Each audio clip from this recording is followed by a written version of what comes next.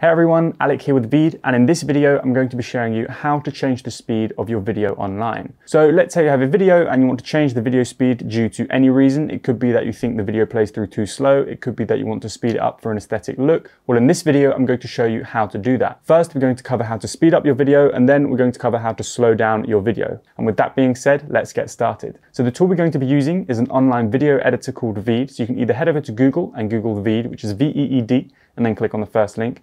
If not, as usual, the links are going to be in the description down below. Once you're on VEED, the first step is to create a new project. So we click on the new project button, and then we're taken into VEED's video editor. And this is where we want to upload the video, which we want to change the speed for. So here, I'm going to go through my documents. We're going to find a clip. I've got this skateboarding trick right here.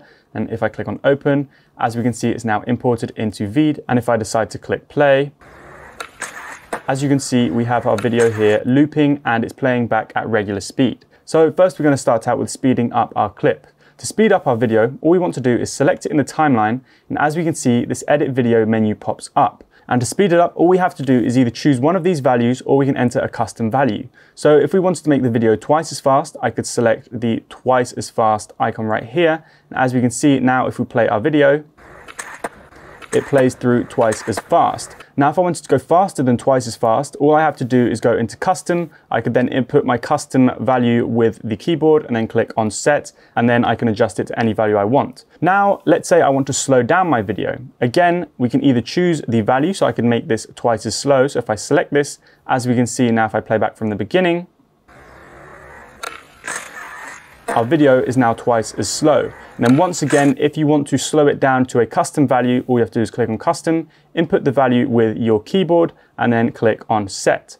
And then once you've changed the video speed to your liking, all you have to do is click on the export button in the top right.